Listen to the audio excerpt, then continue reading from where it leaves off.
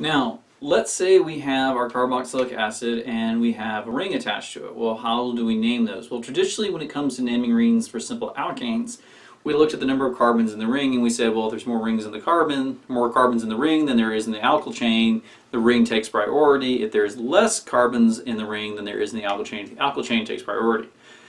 However, with carboxylic acids, they trump any type of alkyl group. So regardless of whether or not we've got a 6-member ring here or a 3-member ring here, we are going to name these as if the rings are branches off of the parent chain. So here I've got 3 carbons, 1, 2, 3. So we've got the propane, OIC for the acid, 1, 2, 3, propanoic acid. And once again, our carboxylic acids here are going to take the priority. The way we would name the branches is the name we would name any type of branch. In this case, it would be the cyclohexyl, or specific 3-cyclohexyl,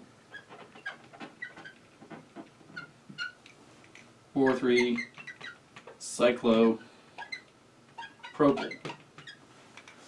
So with any type of rings attached to our carboxylic acid compounds, we're going to treat them as alkyl substituents. So we're going to name them cyclo, whatever it is, YL, and give the number corresponding to where it is in the branch of the chain, with, again, the alkane chain here taking the priority and holding on to carboxylic acid.